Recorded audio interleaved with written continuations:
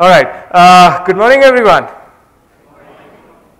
All right. Without taking too much of your time, I would like to welcome Mr. Venkat Subramaniam, my mentor, my friend. It's an honor to have him over here. All right. I'll leave the stage to Venkat. You have 1 hour, sir. Excellent. Thank you. Thank you very much. It's definitely a great pleasure to be here with you to talk about certain things that I care about the most, and I'm certain that you care about the most as well. It would be nice to get the slides on the screen.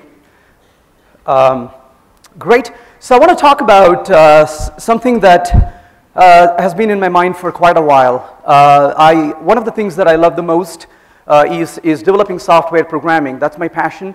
I am a programmer. I love being a programmer, and I can't imagine a day when I don't code is like a day with no sunshine. That's how I feel about it. And I like to really code, and the reason I really like to code is it is really a fantastic form of expression. It is a way that we can express our thoughts, our ideas, and then we can go back and refine it, change it, and evolve it. So as a result, I would like to go pick up different ways to do that. And so along the way, I realized that there's a lot of fun doing it, but there's also a certain treacherous path we have to take.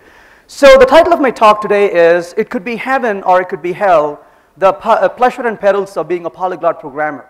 We'll talk about what that means along the way, but let's talk about why we should do. And the entire talk is going to focus on just one thing, about you. Why should you care to do any of these? But before we do that, a quick show of your hands. How many of you are programmers here? That's great, I'm in the right place. How many of you are testers by any chance? A few of us, great. How many of you do other things in software development? Quite a few of us. And how many of you will not raise your hand no matter what I ask? Okay, good, excellent. There's one, yeah, Neil, thank you. So absolutely, that's basically, we are in the right place. We are among programmers who are passionate to learn. And of course, there are several programmers out there, but what makes you different is you care about your craft. You took the time away from your rigor and what you do so you can actually learn and get better.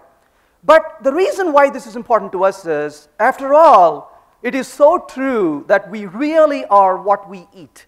And we have to really keep out for what we eat. And of course, I'm talking about eating as food, but it is not just food that goes through our mouth, but the knowledge, the content, the things we hear constantly, we absorb, we see, this makes a huge difference.